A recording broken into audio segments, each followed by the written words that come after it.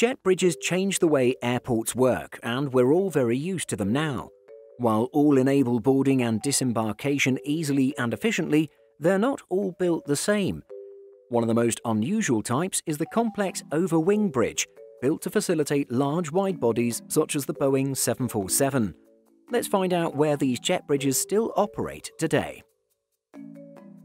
Jet bridges have been in use since the late 1950s, when they started to be introduced at US airports. This standard concept of an extending movable bridge began with United Airlines installing them at New York JFK, Los Angeles, and San Francisco airports. American Airlines soon did the same thing in San Francisco. The basic design of a series of telescopic tunnels has changed little since then.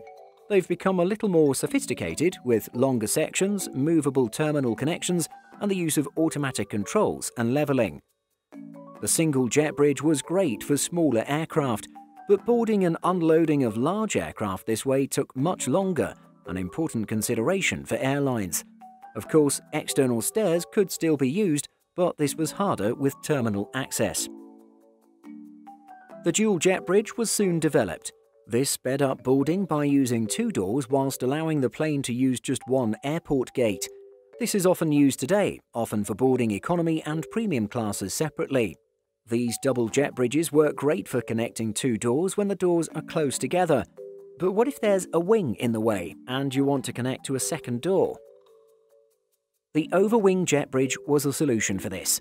This uses a standard jet bridge structure to connect to the forward door and an attached second bridge to branch out over the wing and connect to a further aft door. It's been most commonly used with the Boeing 747, connecting to the rear door 4, but some airports have used it for the A340 and 777, among others. One early such structure was introduced at Los Angeles International Airport by TWA. This, in fact, used 3 connected jet bridges, with the third overwing bridge supported by a ground pillar.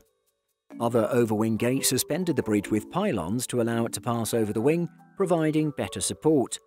This allowed the bridge to operate from just one terminal connection, taking up less space.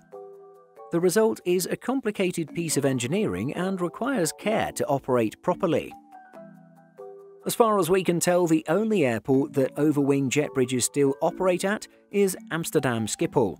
Several such gates were installed from the 1980s onwards on the E, F and G pier.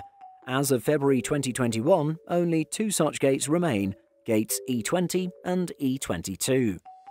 These gates are still in use, although not for the 747 anymore. KLM retired its last 747-400 in October 2020, and few other airlines are still operating them. The dual bridge still works for the Boeing 777-300ER, using doors 2 and 4.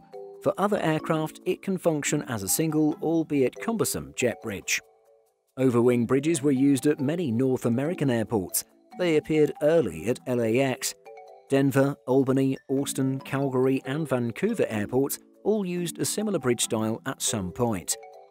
The larger suspended bridges, similar to ones in Amsterdam, were installed at New York JFK, but have long been removed. Have you boarded using an overwing jet bridge before? Let us know in the comments. In addition to our daily YouTube videos, Simple Flying publishes over 150 articles and a podcast every week. If you're looking for the latest aviation news and insights, visit simpleflying.com. Thanks for watching, and don't forget to like and subscribe before you go.